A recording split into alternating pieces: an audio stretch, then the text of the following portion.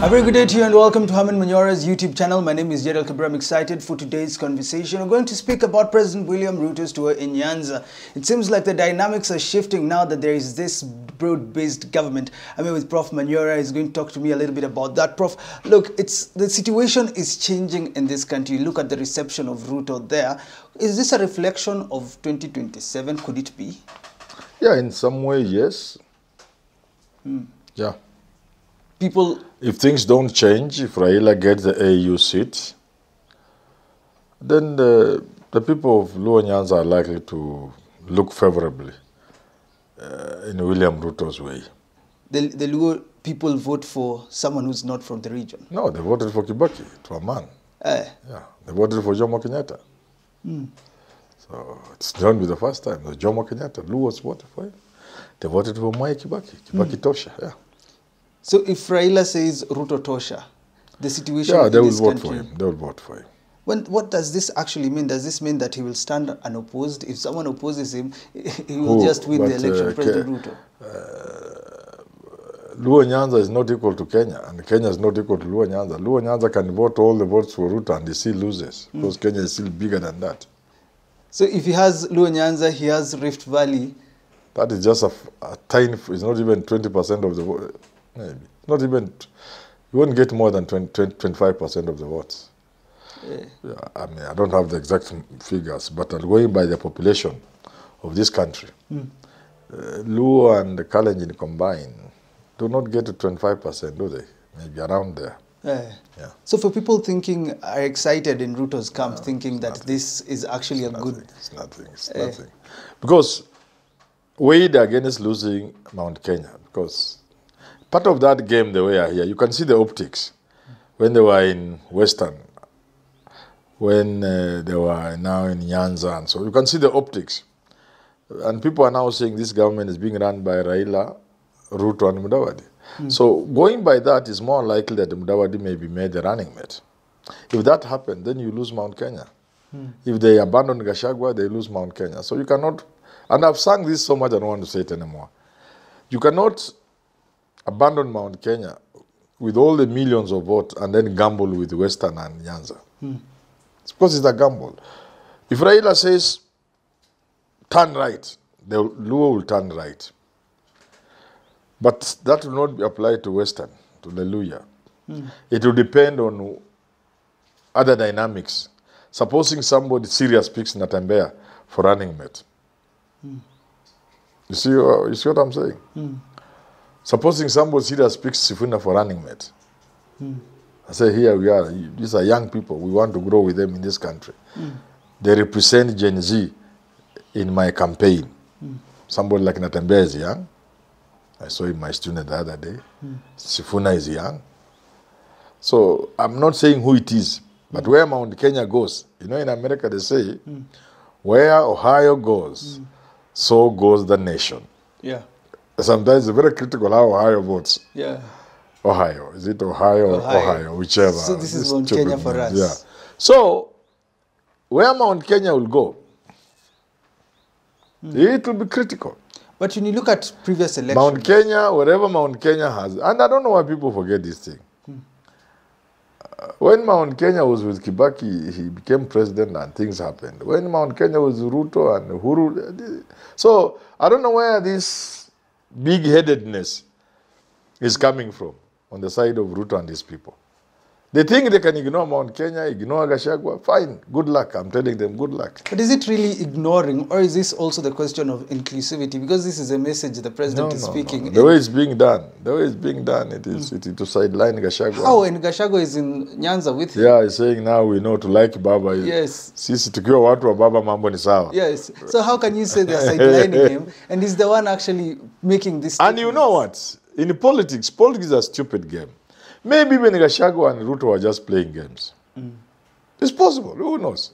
But if it is real, because now even the talk about impeachment has resurfaced again. It has picked momentum.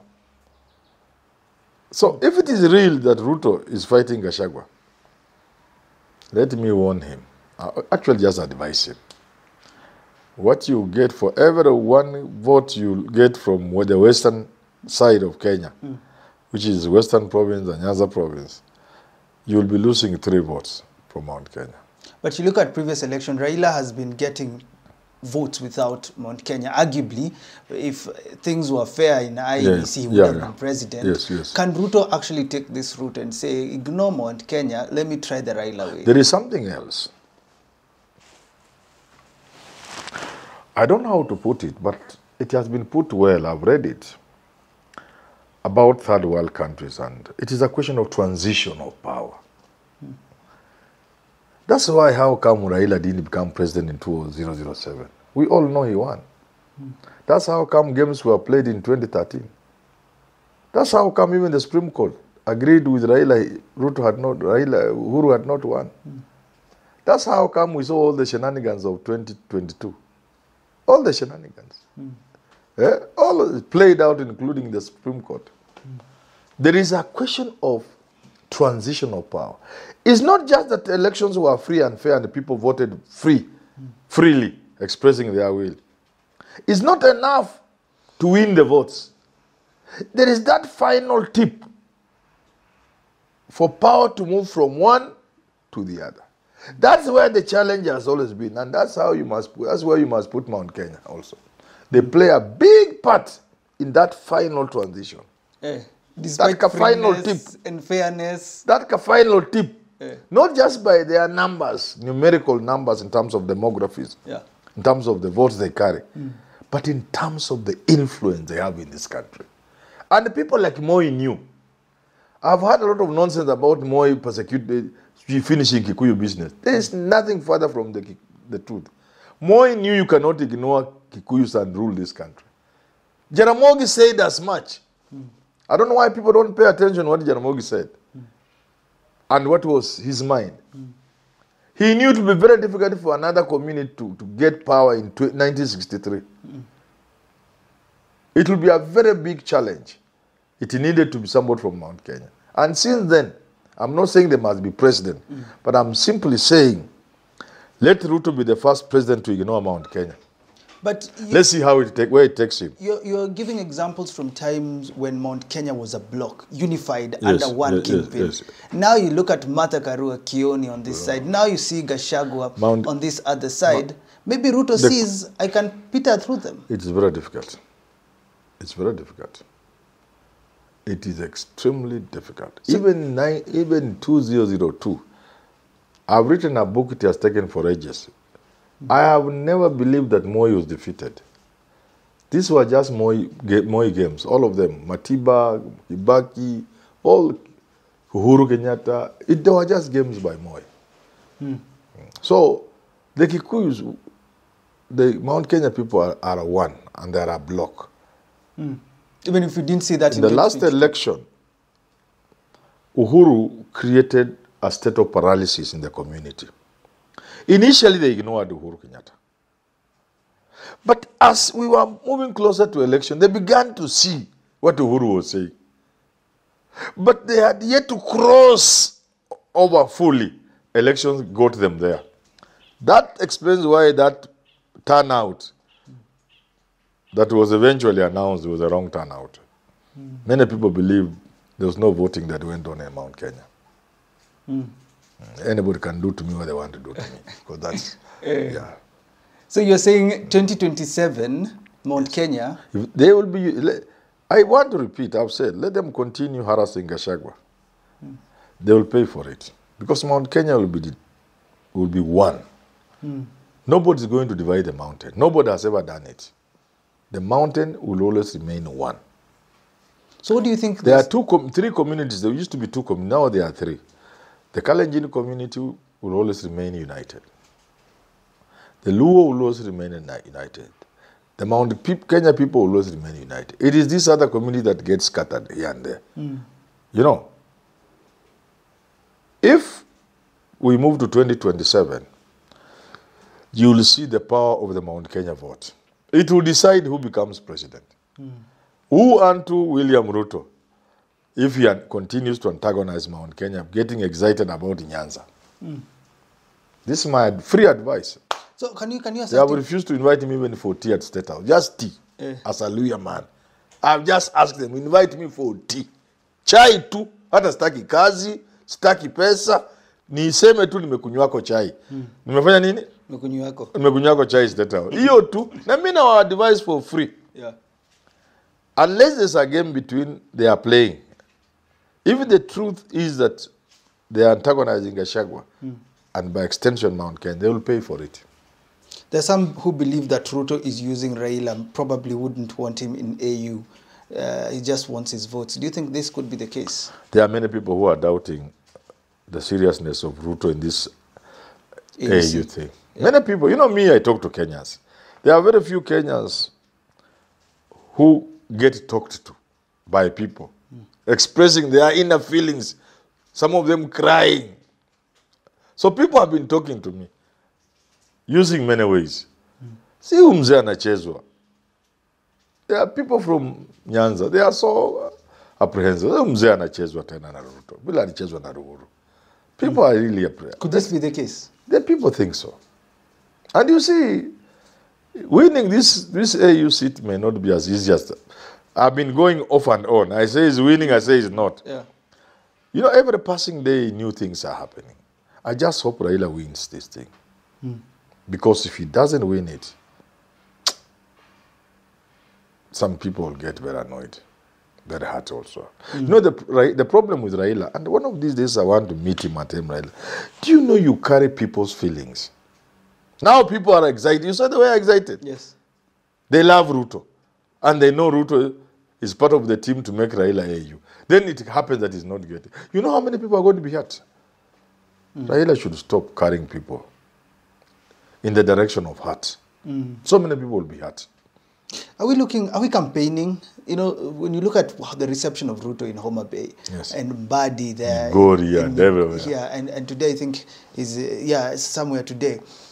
Are we campaigning? Yeah, of course. Is that what we are doing in 2024? Actually, Of course. People are campaigning. Yeah.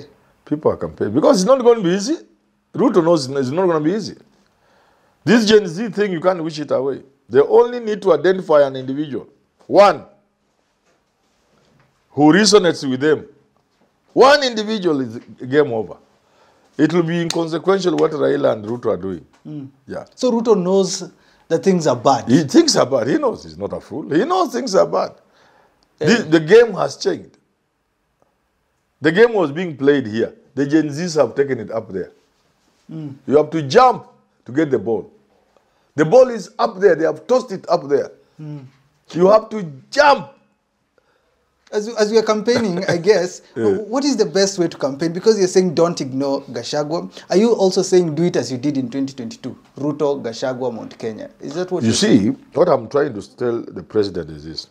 Don't open many war fronts unnecessarily. Make peace with Uhuru Kenyatta. So there's no war there. You meisha. Make peace with Gachagua. There's no war there. You mekwisha. Because other things are coming. This Gen Z thing, if you think it has died, you are a fool. It's coming. It will be revived at a time you can't change anything. If the momentum is there by 2026, going into 2027, few people will even run for office. They will know it's a waste of time. Yeah. There are people who know they are going to waste their money. But what is the right way for Gen Zs? Even for governor and for MP. It's going to be big. It's going to have there's going to be a narrative. There's going to be a big narrative about the new Kenya people want.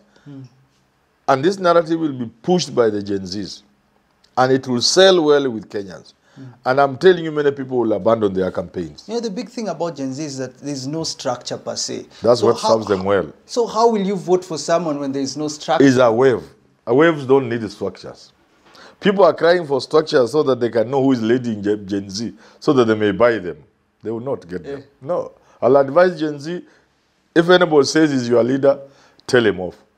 Remain formless, leaderless. That way you'll have what you want. The moment you identify a leader na denguliwa, cut! Anakuwa abducted, anafanya hilo mambo ingine, ama ananunuliwa. Mambo ni matatu. So now, fast forward, we are looking at Ruto coming back after his reception at Nyanza region. What do you think should be his move once he's back in If I were Ruto, and I've said it so many times, I don't know why they don't call me for tea. If I were Ruto, just do nothing. Just do the right thing. Chapa kazi. Chapa kazi. Don't move around the country wasting time and money. Don't. Just do what you are supposed to. Don't launch anything. Now people are laughing at you. People are launching all manner of things, mocking him. Don't do that. Just do your work. In fact, Ruto has no problem. I have never seen, I don't know why he thinks he has a problem. The only problem for Ruto would be Gen Z. And the Gen Z are a problem to Ruto because he's not doing what he's supposed to do. Just, I've told Ruto, shake up your government. Look around and get men and women who can run the government for you. Let them run. Give them free hand. Let them do the right. You enjoy. Take holiday. I've said that once in a while. Go away for 3 weeks because things are moving. Remove all these busybodies from State House. Look at this media people, communication. Does he have a communication team? Futa yote ama upatie kazi zingine. Sambaza huko waende vijijini kufanya kazi za ministry zingine, agriculture, extension workers, vitu kama hizo. Lakini tafuta watu wa media, ufanye kazi yako mzuri, communication team, get good advisors, get serious cabinet secretaries, get good principal secretaries, and just enjoy the show. But it seems we like campaigning more. That's our problem. We like it, eh? Yeah. I think it's also exciting. Let me not blame them. I think it's to be on the rooftop of our car. Even as Morara. Morara. They can't even see it. If I were them, I would not go on the roof of our car. After Morara has done that, I miss your agenda. Thanks for tuning into that conversation. This is New Ruto in Nyanza. What do you think he's trying to do? Do you think it will achieve some benefits for him? Until we do talk again, have yourself a lovely rest of your day.